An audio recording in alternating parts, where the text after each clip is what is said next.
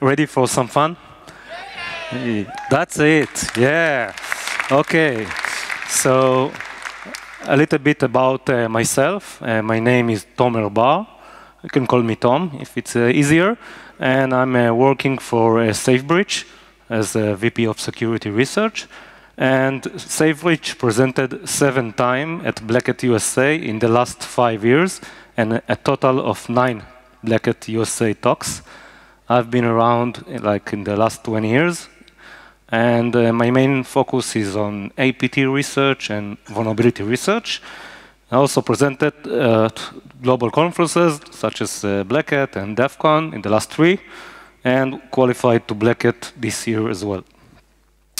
So what we are going to speak today, I have 200 slides in this research. We won't go about all of them, but I'm flexible, so if something is more interesting, I can change. I have everything here. So I chose to speak more about operation security mistake done by nation-state APT, because I think it's more interesting than the criminals ones. But I will have example of both. So let's begin. So the research state of mind is focused on understanding the adversary. And when you understand your enemy, you can win the mind game. You can understand their plans, their motive, their tactics, their techniques. So when a breach happens, you usually focus on the IR, the incident response in our enterprise, right, on our backyards. But think about what you can learn from investigating the other side. Of course, only in legal manners, right? But all the things I've done here are all legal, and I will show you how easy it is. So every research starts with assumptions, and the most important assumptions is the first one. Attackers are humans. So most of the people, they perceive hackers like from the Hollywood movies. You know, they tapping the password. The first time they don't succeed, and the third time they succeed. You know, they are genius, and they don't do any mistakes. But I had an assumption that they are only humans and they will do mistakes. The second one was that threat actors are lazy, most of them, and they don't necessarily fix OopsSec mistake, even if it is being publicly disclosed. And the third one we already talked about, that we can learn a lot by investigating those mistakes. So before I started to think about how to measure the OopsSec mistakes of each threat actor, because I knew that I want to do it in large scale on a lot of threat actors from all around the world. So I developed the OopsSec meter, and you can get until 100 bad points. You have 10 categories. Each category can give you 10 bad points, and you don't want to get 100 if in that case. So, for example, if I, as a researcher, can understand from operation security mistake the victim heat map fully, they will get 10 bad points. If I can do attribution, I know the exact people names, addresses, and so on, it will be 10 bad points, and so on. If I only know the IP or the country or region, it won't be 10 points. So let's begin. Our first threat actor is located in the Gaza Strip. It has been active for more than 10 years, and it's attacking both Windows and Android targets. So in 2017, it was first discovered, and the threat actor has self-developed a web panel, which is not a good idea to develop your own, but with two-factor authentication login, it seems very good. But the problem was that navigating directly to the inner pages resulted in full access to the system with no authentication required. And on the right, you can see the exfiltrated keylogs of the victim. It's blurry by purpose. So quantum leap to 2023, and the actor is still active. It's masquerading as a Google Play app, and the malware was uploaded from Gaza, as you can see, by one of the victims, maybe, or by the attackers for testing purposes. Sometimes they do it. don't do it. And the certificate was also signed in Gaza, so we have a good feeling that it's originated from there. And the malware has plenty of collection capabilities, SMS, call logs, contacts, record audio, and much more. And the interesting thing is that the exfiltration is done via HTTP post request. So I started to think, okay, what will happen if I'll do a GET request instead of a POST request? And when I sent just the same request, but in a GET method, I got the DB password. You know, oh, what's that? That can be happening, right? And this is not a self-developed backend. It is a very common backend system called Laravel. And if it's misconfigured, you get the DB password. So I asked myself if it's just a one-time mistake, and I checked all of the C2 server, and all are vulnerable to the same OopsSec mistake. And this is actually the Windows-based victim database, and it's the real password. So on 2017, they used the first stage malware code, which downloads the second step malware, and the name was 3 times the letter D, DDD, from the C2 server, and the C2 server name was pal4u.net, and it was published, and 5-6 years passed, and now they are using a subdomain. They even didn't bother to replace the domain. How much it costs a domain? $1, $2, $3, $4, $5. They didn't even bother to do that. So now they're using a subdomain with called app.pal4u.net. And this time they are using the directory instead of DDD, CCC. Okay, so it was very hard to guess that they are using this directory. And if you can see on the right, if you just surf there by browsing, you will get, because it's misconfigured and it's opened here, you can see a list of all the files. And the files are all the victim's exfiltrated data. Okay, sorted by date, so it will be easy to download, right? And it's also in a zip file, so you can download it. So I was able to map almost 8,000 victims. Most of them are in the Gaza Strip, but others in other Middle Eastern countries. And the amount of data was huge, almost 500 compressed megabyte a day.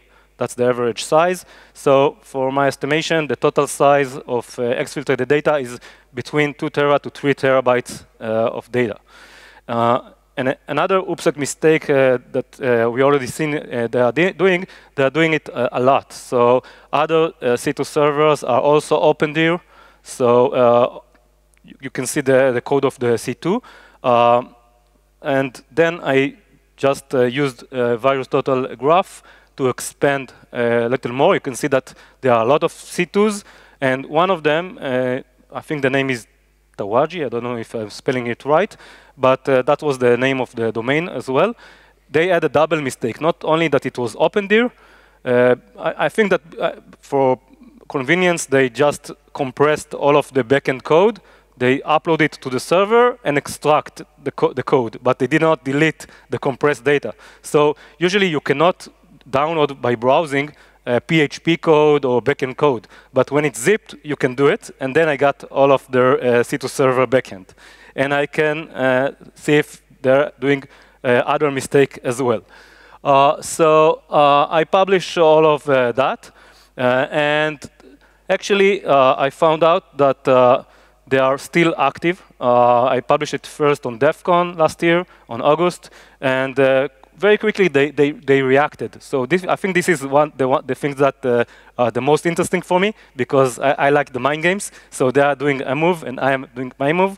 So especially for this talk, I tried to see what they did.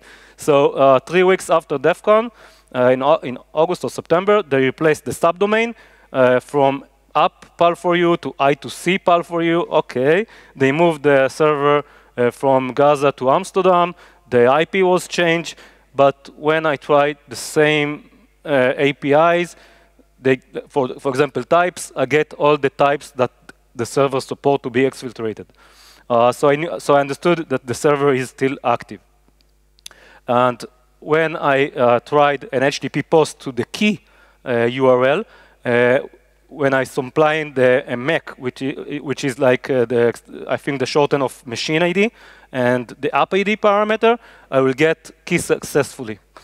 But what happened if I don't send those parameters?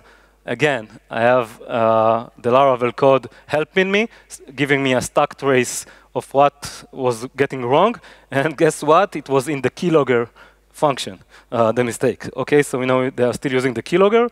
And when sending an invalid app ID, so they expect integer, but if you send a string instead, you get actually the MySQL database table of phones. And the phones are all the victim phones, and you have all of the fields.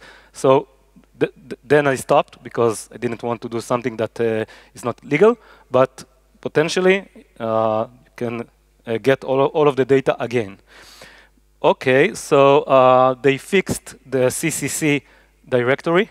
I cannot download the file because I cannot see the opendir. Okay, so I tried both by IP and by domain name, and I couldn't get. I got a 404 and could not get it. But did they really fix the mistake or just fix the opendir mistake? So I tried to guess the name of the exfiltration files, and it was very easy to download all of them. So you can see that I downloaded it like last month, and also did it here this morning at 5 a.m. So you can do it as well, and you will get all of the data. They even didn't bother to replace the encryption password. How complex is it to replace a password, right? So I was able to use, I brute forced it before, and now I can brute force it again, and I have all of the data in clear text. Okay, so what do you think about them? What should be their score? You can shout. No one? Okay, I gave them 47 bad points, so it's like in the middle score, because they did a lot of mistakes. I know their heat maps, I know a little bit part of the attribution, and so on. Okay, let's continue to another threat actor. So most of the stuff is Iranian, some say it's a Palestinian threat actor, which carries out targeted attacks against Israeli companies, and they are leaking their data and encrypts their networks, but there is no ransom demand at all. So it's political. It's not like a regular ransomware. It's more like a wiper. So we can see that they have rich infrastructure, as you can see, and tools arsenal. And Cybereason first discovered them on February last year, and they are using a tool called Strife Water Rat. And this rat exfiltrated victim data to an hard-coded IP address. So I was curious. I read this article and I thought, okay, this is a good opportunity. Let's see what's there in this IP.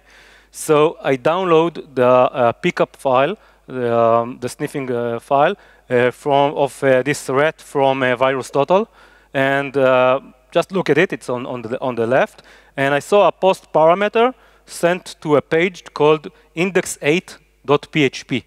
So you have a token, you have a TID, you have API data, and then the file name content. And it's strange? Why do you call a file index8.php? Why not index.php? Okay, so the next thing I've done is searching for other indexes, right? You will do it too. So index10, I found it, and actually they left a lot of leftovers over. You can see it. You can see it on the right, because they developed something, they testing it. This is the real production C2 server, but they forgot to remove the leftovers, right? So I can use this button to upload the file to their server. So I didn't want to upload the web shell, but I upload the file, and you can see that it's written, SafeBreach, don't do it again. You know, so it's like a proof of concept that I can upload the file to their server. I only use the text file, and also I also found index9, which displayed the last IP connected of the victim and obfuscated a byte array.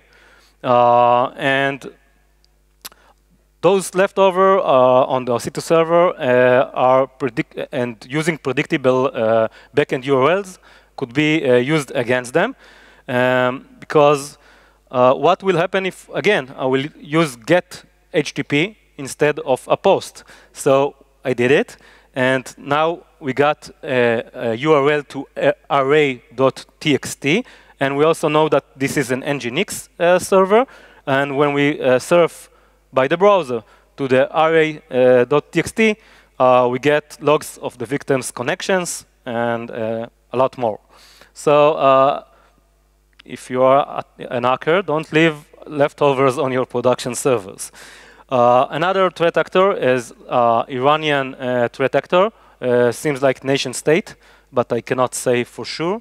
I discovered it in late 2021, and they used at that time there was an MS HTML zero-day vulnerability, and they were very quick. So when this exploit was released, like 2 days later, they started attacking people with it and hoping that those victims won't be able to install the patch in time. So they infecting Farsi-speaking victims with a tool I called and named PowerShell shell, because it was very short PowerShell script, but it was very powerful, and they collect a lot of data from their victims. And they're using phishing campaigns and also collecting Gmail and Instagram credentials.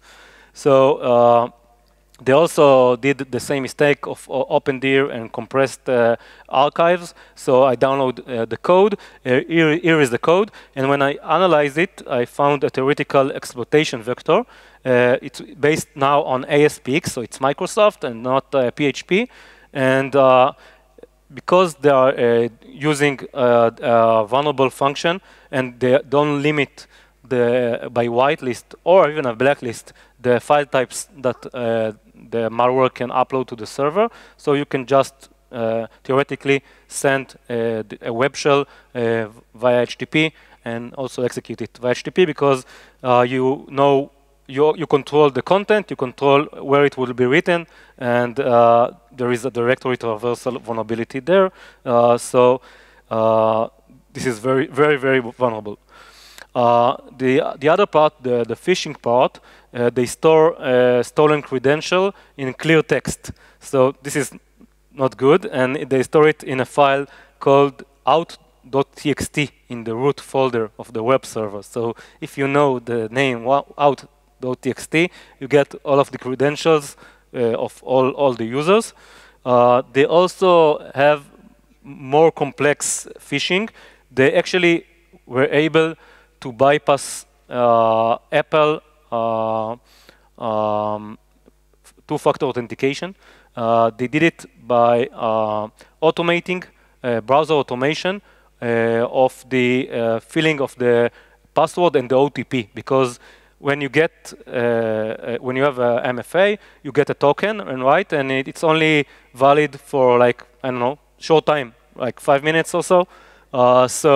Think about they are in a different time zone. The victim are different time zones. It can be in the middle of the night. How could they be quick enough? So they developed a code that when people they get the phishing, they click on the link, and then when they reach the server automatically do a browser automation using Selenium, if you know this mechanism, and they are able to get the OTP, type it automatically, and then go into their victims' phones in the cloud and get access to it very easily. So I reported to Apple, and they say use MFA. So it's MFA bypass. MFA won't work, and also say don't fall into phishing. And another threat actor, Kitten. Actually, Checkpoint found it and discovered it for the first time. I did a parallel research and found some other stuff in the same time. So they are Iranian threat actor, also nation state. They are focusing on phishing Telegram credentials of target, which the Iranian Islamic regime sees them as a threat. And actually, they are using, it's a bit rare, they are using a malware that exfiltrates data over FTP, like file transfer. And file transfer are clear text, and they embed the username and password of the account in the malware. So if you reverse engineer it, you have the username and the password. But that's not the big mistake. The big mistake was that the incoming FTP directory was placed under the web root of the HTTP server on the C2 server. So potentially, it means that you can upload a web shell via the FTP and execute the code via surfing to it by the browser. So not a very good OopsSec architecture. And also found that this threat actor also exfiltrated data also in clear text to a downloadable location. You can see the step. It's a little bit small, but the step of the phishing, first they get the Telegram code, then the password, and the name, and so on, like 4 or 5 steps. And they did a lot of mistakes. Also, their code was downloadable. So I downloaded the code. I think it was a .NET. I decompile it and got the email address of the attackers and their credentials. I don't show it right now because I don't want people to attack them. But you have it all because they are exfiltrating the data also to these Gmail addresses. Okay, are you good? Okay, so let's speak a little bit about the Chinese APT group. Actually, Sharp Panda targets Southeast Asian governments, and they actually used a very old Office exploit, but it's very common, this exploit, and it connects to a C2 server. You can see like on the bottom the URL of the C2 server inside this zip file, which actually is an Office file. And at June 2021, Checkpoint also found that the C2 server back then was misconfigured with OpenDir, and that the main.php file wrote the victim data to a clear text file called log.txt. So you can see the same mistake done by different threat actors. I think they didn't talk with each other, right? So what I found is that 6 months later, on January 2022, the OpenDir is not fixed because it's still written to the same file, log.txt, although it was published, and Checkpoint are very good at marketing, so it's got all of the media, and I'm sure that they heard about it, and they even didn't replace the encrypted RC4 passphrase. And can you guess what was the passphrase? 126. That's nation state APT Chinese threat actor, right? Okay. Now I'm going to speak a little bit deeper into the most secure APT campaign I ever saw. And I also spoke and consulted with a lot of other researchers, and I do it for 20 years, and they told me that they didn't see something similar. So I think it's a good example to see the good part of how you can do stuff. So the campaign is called, or the threat actor is called Infi. That's their own name for the campaign. And they are probably the most persistent Iranian APT group ever discovered. The first campaign started like more than 15 years ago, and they are still active. The victims are also individual and organization. And there were hundreds of victims in 35 countries, 30% of them in Iran itself. And actually, I had the opportunity to syncode their entire infrastructure. As you can see on the right, all of their victims start to speak to an Israeli server in my house instead of the C2 server in Europe. And they lost everything. They worked like almost 8 years it was very targeted attack, and they lost, in one day, they lost everything. So I published it in 2016, I think, and 2 months later, parallel research made by Colin Anderson was introduced in BlackHat that year, and they were able to prove that the Iranian responded in a manner that only a nation state can do. They just manipulate the traffic in the central Iranian network company and redirect all of the singled Iranian victims to a new C2 server. So they were able to at least save the Iranian-based victims, but they lost all of the others. So I think that they don't like me, but the lesson was learned very well, and the Iranians are very smart. And after this takedown, they analyzed their failures, and they came back in 2017 with a much secure OopsSec infrastructure. First, they used a two-step infection process. The name of the malware, their own names were like French. I don't speak French, but I think they call it Fowder, which is thunder. And so the first stage is just like getting environmental data to understand if this is the right victim, and if the victim computer is interesting, because there are some victims that don't use the computer to store stuff that interested them. But if it's all right and they are interested in this machine, they installed Toner, which is thunder, and the thunder comes after the lightning. So there is a good story after that about that, and you can see that this is a very advanced tool. It's fully undetectable in 2018. So 1 year after they use it, it was still zero detection at VirusTotal. And there are a lot of capabilities. So if my computer was infected, they can hear what we speak today, and a lot of print capture, audio recordings, and they support both HTTP and FTP exfiltration, and they are doing a very good job.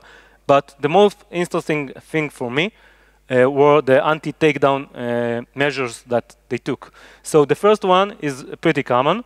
I'm sure most of you heard about it. It's called DGA for Domain Generation Algorithm. So instead of using hard-coded IPs or URLs like they did in the first infi, they are generating by computer, by algorithm, 100 domain names each week. And they are doing it based on an algorithm, I wrote it down, which is dependent on time. So each week the time is changed, and a new domain is generated, 100 a week, sorry.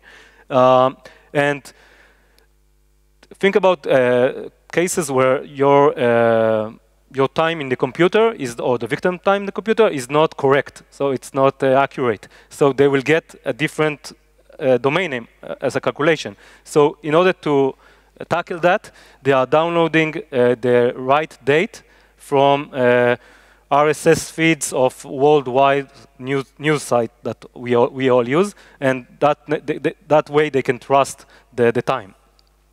But the second anti-takedown, it's what makes it rare, I think. And I'd like to hear more later. I will be here if you heard about something in other campaigns that do it, but I personally don't know. They implemented an RSA public key verification where the server, the malware does not trust the C2 server. So it says, okay, prove me that you are legit C2 server.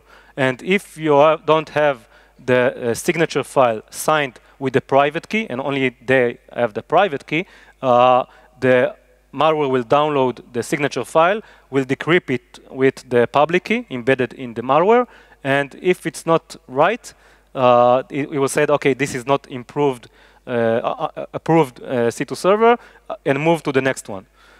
So I reverse engineered the DGA. I can forecast the domain names that the malware will connect next week, in a month, in a year. I know that.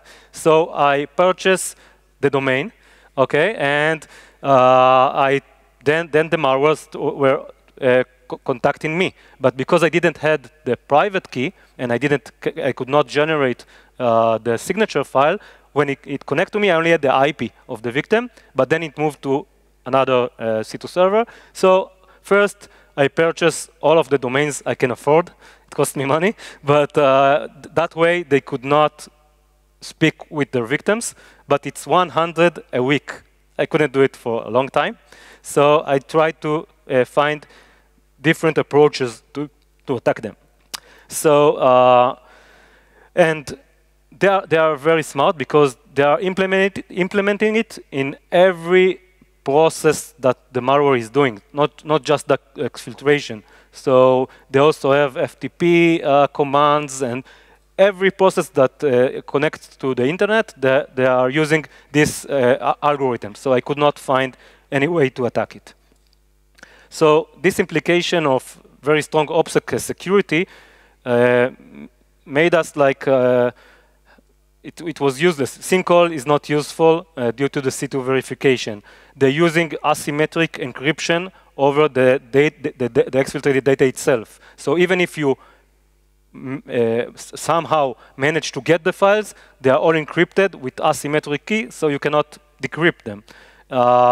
And so I can only collect victim's IP to have a victim heat maps and nothing else. Maybe to publish their algorithm, and some AV will block them. Actually, a funny thing that Colin Henderson presented at BlackHat is that some of the AVs, I won't name them, but you can find it in BlackHat site, the presentation.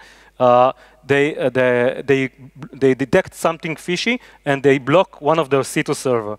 So the hackers are so bold. They wrote in the blog post of it's like internet facing. They wrote, "Oh, dear vendor, you blocked my my server by mistake. This is our all legit servers," and the vendor released it. So they continue to attack with this C2. So during 2017 and 2021, there were several publications about new Fowler version, new Toner version by myself and by other Bitdefender, Chinese companies, and etc. But we could not actually, besides knowing what they are doing, we didn't have the ability to stop them or to try to do a second Syncall or something like that. So, but recently, I found the weakest link, because there is always a weakest link. It's like a life mission for me. I'm tracking them since like in the last 8 years. And this time, the weakest link was the transmission of the exfiltrated files from the C2 server in Europe to the attacker machines in Iran. So I found out that the C2 server, which is a VPS only, used by Infi, also contains 2 backend domains which are not part of Fowler and Toner DGA. So it's a little bit small, but the generated domain names usually they don't have any meanings, like 4G, 3S, so something like this, right? Because it's computer generated. But then I found 2 other domains that called log1host and f1host, and I looked at the malware and I could not find those domains because they were not hard-coded in the code. So it made me think, what are those domains? And probably F1 is like for files exfiltration, it's Toner, and log is like the invariable data. So, but I was not sure. I didn't add the final version of this malware. I only had version 11, and I knew that in time they will have different versions, so maybe those versions include these domains. So I was able to guess the name of the file hosting on the C2 server. Toner was hosting on the C2 server because it's a second stage malware, and it was downloaded and executed by the first stage Fowler. So I was able to download it, reverse engineer it, found it like version 15, and it also didn't have those 2 domains. And when I started to look, I found that they are using PHP backend script that they developed by their own. They call it fdir.php. It was protected by a password, but it was a very guessable password. And the script provide ability to do a dir list of a specific directory of the exfiltrated files and ability to delete those files. So I developed a script that automatically downloads any file that the Iranian are exfiltrating, and I was able for 4 months to download all of the victims' data. But you remember, it's encrypted. I cannot do anything without it. But a closer look into this encryption also found that there is highly obfuscated metadata, and that's helped me to understand only in the Toner version, in the second step. The first step, they didn't use the metadata. And I was able actually to understand some understanding of which are the victims. So actually I made this slide. I didn't know I'm going to speak that. It's like a year ago. And you can see that I have the host name. I have the folder name that will be the folder name in the C2 server. The Toner version, you can see 16. I don't have this version. I have only version 15. The GUID, the machine GUID of the machine, and the IP address. And actually, it's a server in Sweden. It's hosting both FTP and HTTP services. If someone from the government is interested, I will be here, but show me a badge. I reported it to the Interpol. I reported it to other security agencies. No response. The other thing that was actually funny, I think, for my opinion, is that the attacker machine in Iran, they used it for testing. So they infect themselves, and I got their files, at least the file names, from the machines in Iran.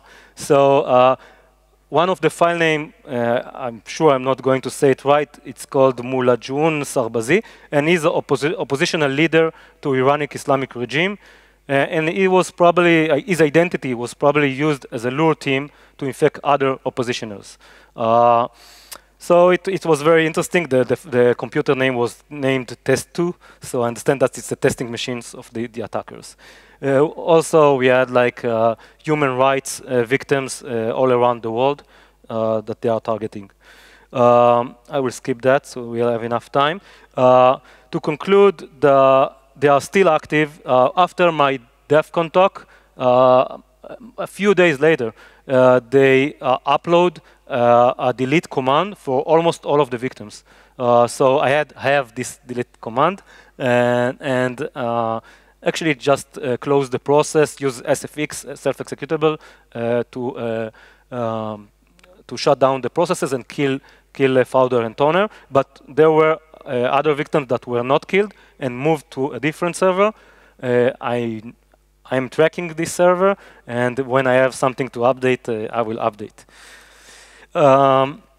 Okay, so enough about nation state. Let's look at some cyber crime. How much time do I have? 20 minutes? Ah, plenty, great. So like this is slide number, I don't know, 57. So we have much more. Yeah, 187. Yeah, 5 minutes, okay. So now I want to touch on different angle, the cyber crime in Iran. So there is plenty of cyber crime in Iran, again, Iranians. And they are using 5 steps infection process in order to get your credit card, and I will explain it. So on the left, it's a partial list of C2 servers that were alive at the time of the check. It was like middle of January 2022, sorry. One of them stores the entire code on a zip file. We already see it. So also cyber criminal do the same mistake as nation state, and I download it and analyze it. And the victims are found in different second-hand online market sites. So it's called divar.ir, And when you have something you want to sell, your car, I don't know, something else, you publish an advertisement there with your phone number and say, I want to sell that thing or that. And they have a Python script with an API that just crawl all of the advertisement and extract the phone numbers, okay, of the victims. That's the first step. And the script on the right send them a threat phishing text message via Telegram. This is very funny.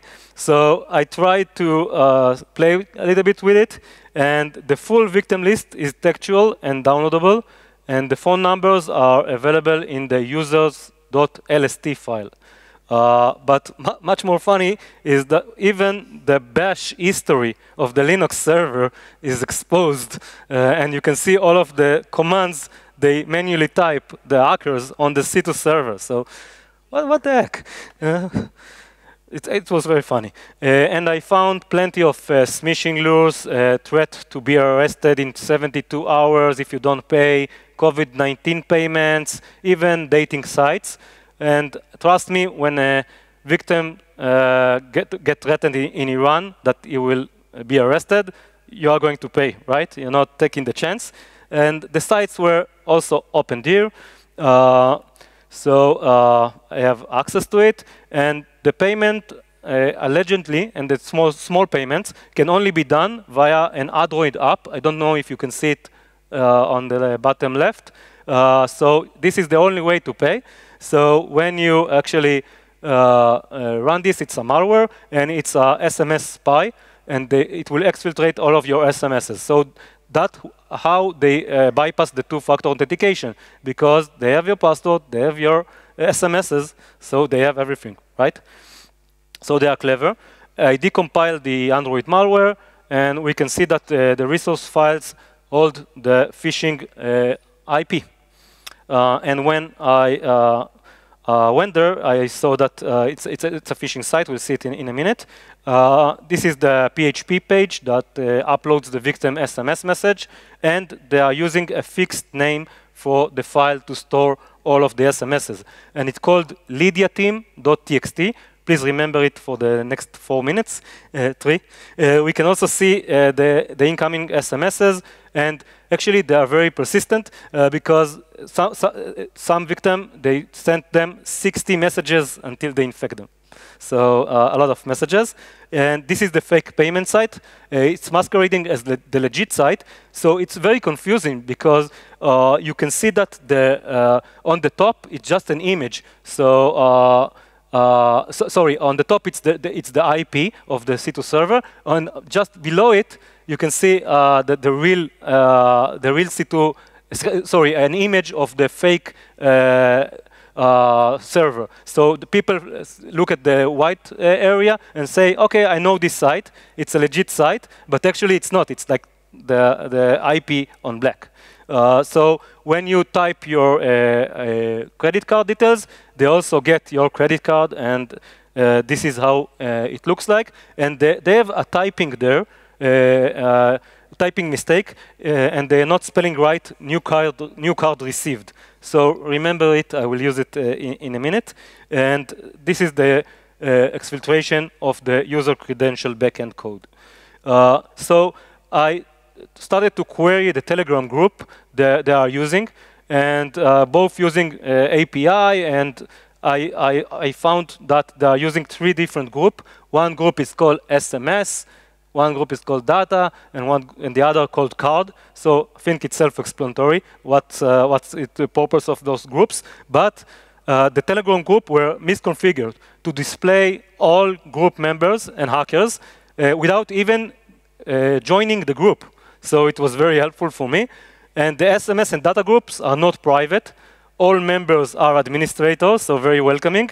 And I didn't have access to the message themselves, but I keep trying, and I joined with my real name. So I'm Israeli.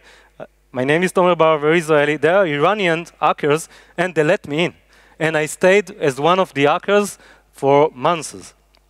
And the credit card group was not private, but all the data was accessible via the Telegram bot API function, get updates.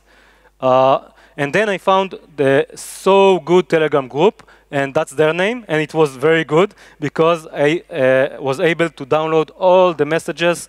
I'll show it in a minute, and pay attention to the name of the user, the hacker. It's called Baba Zoro.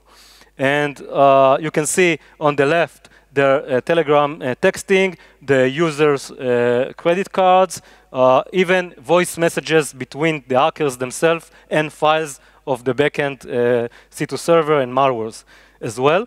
And a deeper analysis revealed massive activity, hundreds of malware and C2 server. So I thought, okay, this is just like 10 persons. How do they manage to do so much work? So much attacks. And I found out that those groups were just the tip of the iceberg. So I just Googled and got a message about, if you remember, Lydia team, and I found that they are exfiltrating data here, and the user who is active in this professor phishing group is called Lydia team, if you remember from before. It has 15,000 members, and searching for the typo that I spoke before, new card received in Google, I got actually indexed result of a credit card, and that's funny, but it's directed me to the Zalem phishing group, which Baba Zoro is their admin, and you have 30,000 members. So it seems like the head of the pyramid, but I needed do we have 2 more minutes? Okay, sorry. And I found a lot of Iranian phishing groups from 2 people until 80,000 people. But the most interesting groups were the one with not a lot of people, because those was the hackers themselves. The other groups, they used to sell their exfiltrated data, the credit cards, tools, training, and etc. So I sent, I was able to join 100% of those groups with my real name, except one that require manual approval. So I said, okay, let's try it. I sent them a request, and they approved me, so I have 100%. Okay, decompiling the malware. So you can see lydia.txt. I'm running because I'm running off time. And they did another OopsSec mistake. Usually, the C2 server is doing a randomization in order to not to reveal to someone who wants to attack this site where the file will be stored. So usually it's like adding date, time, some random letters, and so on. But I found out that they did the randomization on the malware side. So I guess that if they are doing it on the malware side, they are not doing it on the C2 server side. So it's just 5 letters. I just brute forced and got all of their exfiltrated files. I will skip it. I will end with attribution. So one of the attacker is called Amin Ranjabar. Is testing his malware on his own machine, of course, why not? And one of the SMSs is from a hosting provider confirming his newly registered domain, Sana Iran XYZ, which I checked, and it was a C2 server, so I know that is part of the hackers. And here we can see the attacker's account number in the National Bank of Iran, and his phone number and full address if you want to visit. And he also offers, thank you. Thank you. It's also offer hacking services using the same phone number. So we have a cross. It's like it's real. And I will just ending my talk. At the end, I will summarize. They are using it like phishing as a service. They have a model that they will get 20% of the income. So 1 out of 5 stolen credit cards, and they just sell a lot of phishing kits, and a lot of people use it, and they get richer and richer. And I will end my talk right now. Thank you. So thank you so much for a really awesome presentation. We won't do questions now, but find Tomer. He will give you more input. So just find him during the day. Yeah. So we will not take a short break now. We will just continue with Dan with a new computer. We hope it works. And then we will do some break after that with some Fika and stuff. So don't go anywhere.